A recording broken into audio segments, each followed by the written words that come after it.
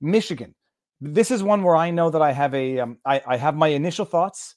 I have my revised initial thoughts. Nate Brody put out a video yesterday.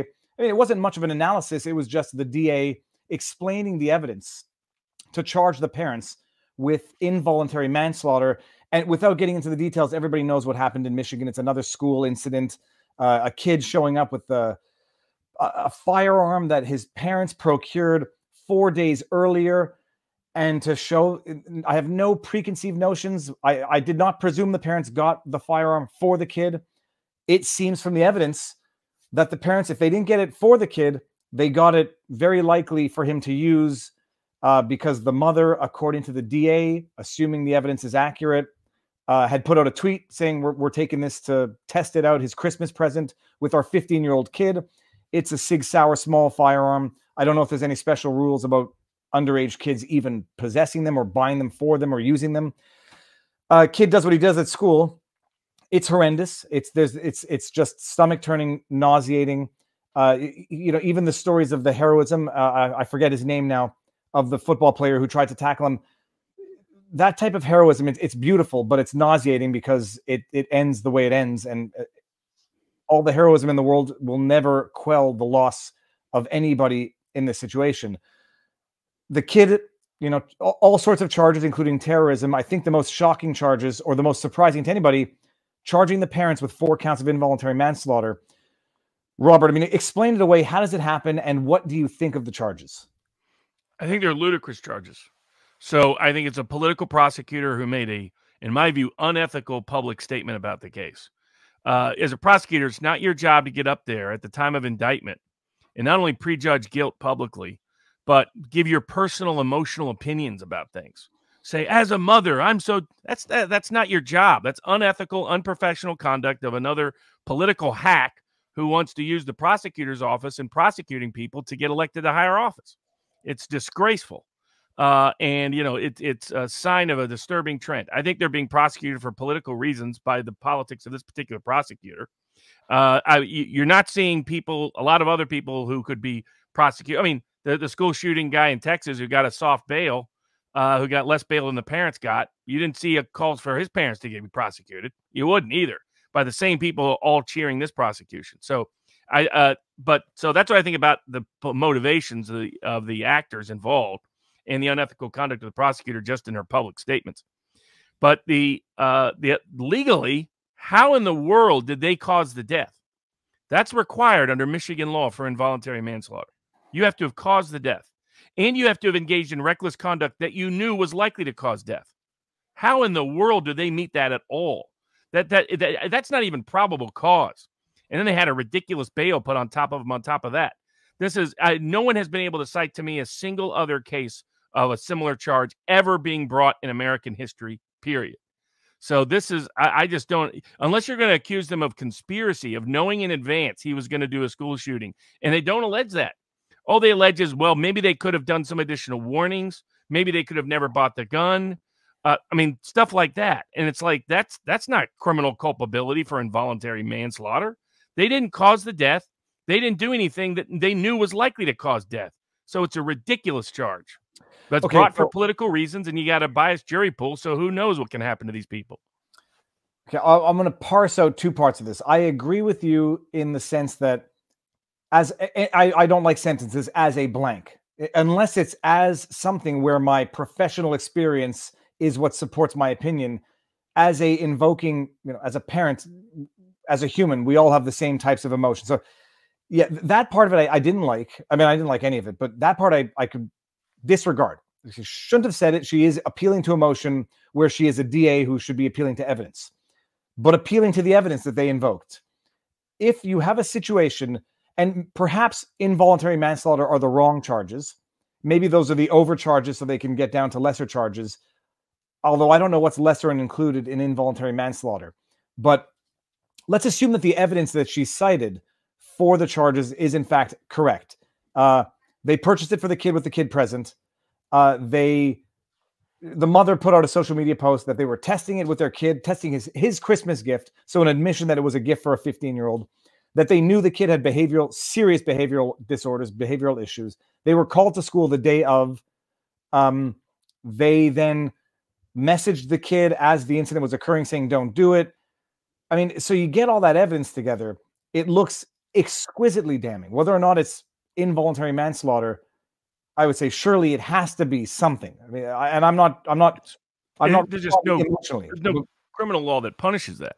So there is no, if there was a scenario like in Wisconsin where if you've given a person a gun unlawfully, you can be responsible in certain criminal context for the use of that gun later on, because that was correlated to the Rittenhouse case. There isn't such a law in Michigan. You know, there is for explosions, explosives and things like that, but not for guns. So, you know, there is no law that criminalizes it. Part one. Part two, it's like all of that. It's like, what exactly were they supposed to do? Because like the fact they're saying don't do it, in other words, how is that bad? I mean, were they supposed to pull him out of the school? The school didn't send him home. So the school came to the same conclusion. So what were they supposed to do precisely? That to the level that they're being blamed for murder now. I mean, that's what doesn't make sense to me at all. It seems to me that what it really is, the prosecutor doesn't like the fact that these parents like guns and introduce the kid to guns and is playing on that fear in the culture. But, you know, that's not, I mean, the reality is the kid ended up losing it, and the school had as much notice, in fact, maybe more notice, as the evidence may be, than the parents did. But there was no history of him doing anything like this prior to this time.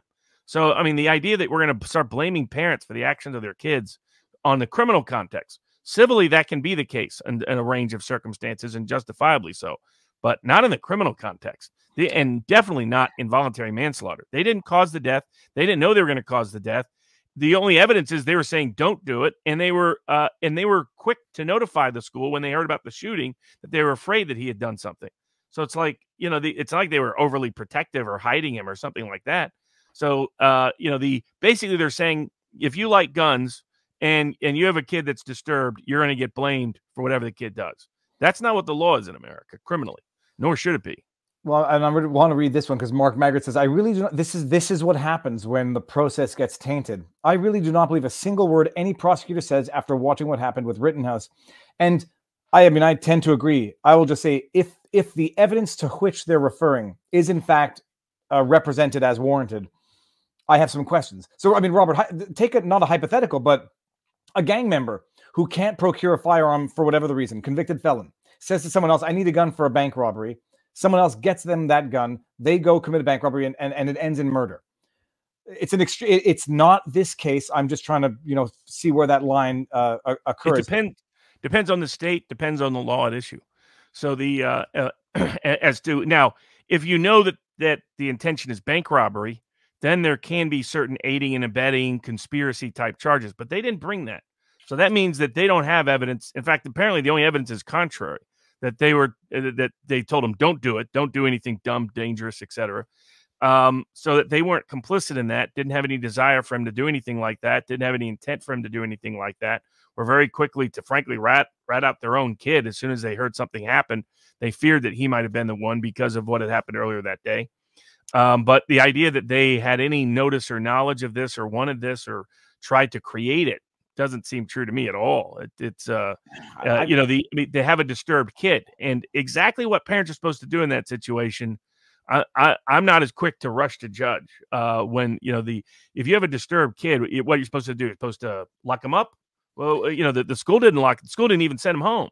So you're supposed to override the school. What is he supposed to do exactly? So you know, this is a discussion I've had with someone whose opinion. Another person, Robert, not just you, because we haven't had this discussion yet, but I've had this discussion with someone else. Okay, the kid's disturbed, maybe target practice, maybe that would be some sort of cathartic relief. Maybe it would be therapeutic. I don't agree with it. I think it's still, if you know that you have a kid with behavioral disorders, getting them a very lethal, potentially lethal I want to say weapon, firearm is probably not the right thing to do. If it's for therapeutic reasons, maybe go with a firearm that is less concealable, less potentially lethal, you know, a shotgun with five shot max, something that you can't transport and conceal quite as easily. And so maybe in having, you know, effectively given what was used as a weapon to someone who is a known issue, maybe it's something. I did get the impression on the one hand, as much as my visceral reaction to what I thought occurred, I don't know how you get to involuntary manslaughter. Involuntary manslaughter, I imagine, has to be an active contribution to the event itself. You have to have caused it. You have to be proximate cause under Michigan law. So the question is going to be, is a proximate cause getting a firearm for a troubled youth who you know has issues, behavioral problems? It never has been before. I mean, that's not the definition of cause by any traditional definition of cause. And if we start using that cause definition, that's a dangerous expansion of criminal liability in this country. So because then all of a sudden anything could contribute, any event could contribute to the ultimate outcome. That's not the definition of cause under the criminal law. The cause is you caused it. And not only that you knew your conduct was likely to cause it. I mean, how did they know they thought when they got that there was a gun around that he was going to go to a school and shoot it up? I mean, that doesn't make sense at all. Well, Delta Tango says the law here in Washington is similar. If my guns are left unlocked, not in a safe, and my kid uses it, I am liable. Civilly, not criminally. You can't be criminally prosecuted. You can be criminally prosecuted for negligent handling of a gun under certain state laws, things like that. But you cannot be prosecuted for the kid going and shooting someone. That I know of no case like that. I know of none. And even in Canada, I am thinking, based on our extremely excessively punitive gun laws, if you don't keep it locked safely, and it does lead to a death, there's specific charges for that. I don't think in Canada even it would be involuntary manslaughter. I mean, there would be specific provisions as relates to, Yeah, this prosecutor doesn't like the fact that Michigan doesn't have a law that deals with it. But you pass a law if you want to. But even then, I'd be careful of that because, that starts to become just a backdoor way to encroach on Second Amendment rights. To say any misuse or abuse of a gun, now all of a sudden anybody that had anything to do with that gun ever, manufacturing, distribution, transfer, purchase, sale, suddenly is on the hook for it. And that's where the left wants to go. They want to weaponize the legal system, civil and criminal, to basically gut the Second Amendment so it's effectively negated in America. And this case has that overtone attached to it as well. Even though prominent gun control people came out and said they were not comfortable with this prosecution. And nor did many prominent gun control people call for this. So it's even split the gun control crowd because they realize people are going to, your ability to control a mentally disturbed kid, and how you handle that. I mean, that's people are assuming some things that I think are assumptions usually based on a lack of information. There are people that have never dealt with that. There are people that have never had been counseled to anyone that's done that, never been a counselor to anyone that's done that. This was not that predictable of an event. The kid had no track record of this. This all happened accelerated fast in like a 24-hour time frame. And so in the sense of it taking this direction. But they're not responsible for what the kid did. And I think prosecuting them is a very dangerous, perilous precedent in America. And if Tim Pool, for all of the fence sitting that he does, he did make an analogy at one point. I forget the exact context, but it was analogizing a firearm to a vehicle.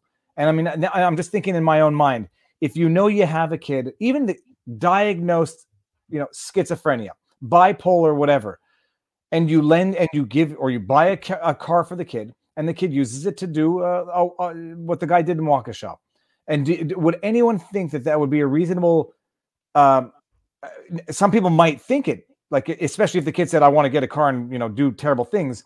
If you got the kid a car and the kid did it, would anyone think that this would be an appropriate charge on the parents? I suspect you might still get a lot of people who would say yes, but I would suspect you get a lot of people saying, "Okay, maybe not." Now, I appreciate firearms have potentially, more direct lethal purposes than vehicles. Vehicles are practical, although people's, firearms are tools. But that is necessarily very analogous to this prosecution. And would people feel comfortable with that? Oh, exactly. I mean, and also the left better really think this through. Most violence takes place by gang members disproportionately of certain ethnic groups. You want everybody's mama and grandma start to get locked up? And to be frank about it, they often provide more support in the sense of home, sanctuary, a lot of things. So it's very dangerous to start holding parents responsible for the criminal actions of their teenage kids. I'm not in favor of that. We already have civil liability because that makes sense in terms of restoring balance of who has access to wealth to restore it. And I don't have a problem with civil liability. I have a major problem with criminal liability. That's a very dangerous path to go under our criminal laws, to start locking people up because down deep, they're being prosecuted because they're on the wrong side of politics in Detroit. That's the real reality. It's not because they're so uniquely offended by this incident, especially Detroit. There's no other parents that have really facilitated criminal behavior by teenage gang members in Detroit. Really? Just these people that are now held responsible for the mental illness of their son. I'm not comfortable with this at all. By the way, I'm not sure I gave the disclaimer this particular stream. There are too many super chats for me to bring up. So if I don't bring up your super chat and you're going to be angry, don't give a super chat. It's to show support. And to the extent I can bring it up, I do. But if you're going to be angry, don't do it. I don't like people feeling angry. Same as my last super chat. If a criminal breaks into my house and I have a gun outside, a gun safe, and the gun is used in a crime, I'm liable. Yes, but not under manslaughter. That I think is the issue. Not under involuntary manslaughter. There are other provisions. And what Robert's point is, and it's one I may have to internalize and digest because I know my immediate reaction is you don't get potentially lethal weapons for troubled kids, especially if you know. Now, this being said, it's an interesting dynamic in this case is the kid's descent he had no priors that I know of, and this seems to have occurred almost like a psychotic break. And I've had life experience with people who normal one day, psychotic break the next. It might be drug induced, it might be whatever. Things like that happen. Here, there might have been more. It's more really the school, right? The parents are not experts in psychology.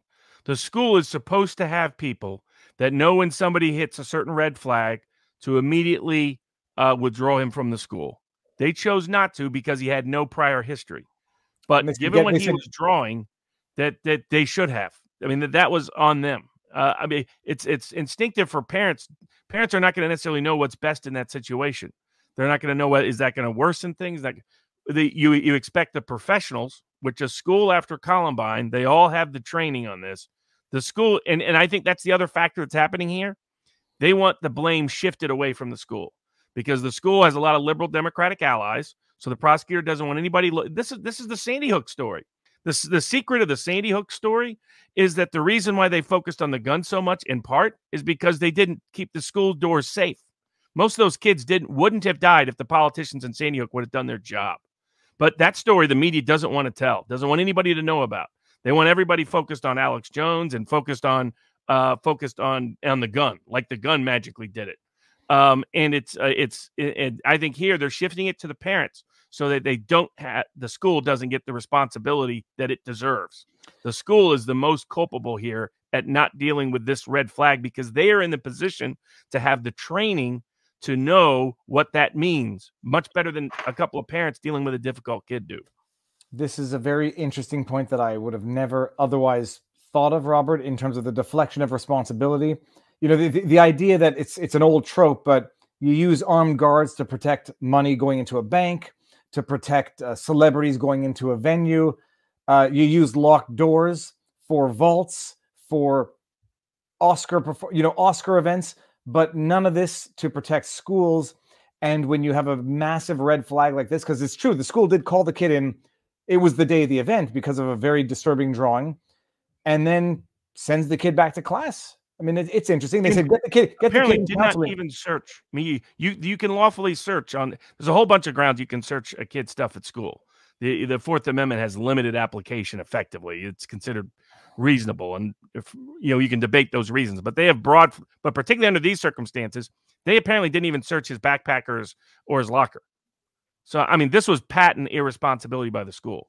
So and they try to shift. They're just trying to shift all the accountability to the parents. But blame the parents, and blame parents' love of guns. That's the subtext. Well, see, love of guns is dangerous, everybody. If you love guns, it'll probably mean somebody will do a school shooting. That they've been trying to do that now for a decade. And actually 3 decades, really, since Columbine. Sandy Hook was the ultimate peak of blaming the gun. Robert, when was Columbine in the late 90s already? Yeah. Wow. I mean, I remember that. That's time flies, and it's a drop in the cosmic bucket of time. What bothers me most about all of this is that there are going to be people who it lends to the idea that some people are going to put out there that it's almost politically convenient to allow these things to happen, because the way they get weaponized after the fact for political and policy reasons, you know, it's almost like you need the tragedies in order to have the impetus for the policy that was not gaining enough traction beforehand. And you will have people who will say, who will legit question as to whether or not, you know, whether or not the tragedy is being weaponized, or whether or not the tragedy could have even been facilitated in the first place. And it's one or the other, but one of them is happening right now. I'm not saying you've changed my mind, Robert. I still think, I do think if parents know they have a troubled kid, that's not a proper Christmas gift. The only question is, you know, is it a separate infraction under existing laws? And if those laws don't exist, then that can be the result of the tragedy, or the progress, so to speak, of the tragedies. Enact a law that makes this punishable. But to then try to just jam this circle peg into a square peg of inexistent laws to hold the parents accountable because people need it may not be the right course of action. Yet I can tell you that, you know, I'm a skeptic. Those kind of laws tend to easily get into red flag territory, undermine Second Amendment areas, and often can have unintended consequences. I knew a kid at my prep school who his parents prevented him from getting a gun. He went out and got a more dangerous gun and did more dangerous things with it. So the idea that you can just and they tried to blame the kid that he got the gun from for a lot of it, but the and it's just, I'm not real comfortable. The idea we can control mental illness, just realistically we can't. But Robert, and to the degree we're focused, that should be the focus. The places that have the means of training should be the ones that are responsible and accountable for they're in the best position to prevent bad events. Not in a perfect position, can't have perfection, but they are in a much better position than parents are under these circumstances. But at a minimum, it's just not involuntary manslaughter. And maybe you could pass a law, and if Michigan supports it, they can pass the law. I'm not a big fan of those laws because I think they ultimately encroach in dangerous areas and empower the state too much. But but putting that aside, those laws just don't exist right now in Michigan. So that's why there was no basis, as far as I could tell, for any criminal prosecution of the parents. This is a political prosecution of what appear to be blue-collar parents who the system's trying to railroad. $500,000 bail for each. I mean, really? On charges that an honest judge would have recognized don't even meet probable cause. Real problem with that. Well, what was that? What was it? 50 grand? What was the bail for that school shooter in Texas? 75, as far as I recall. 75 grand. But, you know, as long as your skin color is the right now these days, that's what matters. And that's a problem. They'll say people like that. No, but they'll say he didn't kill anybody. So it's a different circumstance. But no, I mean, a school shooting, the severity of the devastation, I mean, arguably, but when you compare this to other incidents of 5 million bail for the Waukesha, which is 10 times more for the individual who perpetrated the offense. I mean, I don't know how you measure these things, but yeah, there seems to be inconsistencies. Let me see here. This is an interesting point.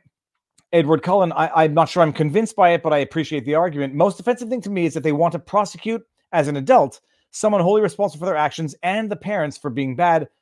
It is a good argument, but there's an easy way to say, okay, fine, the kid gets charged as an adult and the parents get charged for other crimes. But I'm just not overly comfortable with the idea of, you know, here we have a minor and a parent situation, so that creates some distinctions. But let's take it outside of that. If we know someone's mentally off, or what are we supposed to do? Are we supposed to demand they get locked up? Supposed to make sure they never get a gun? Where does this line end?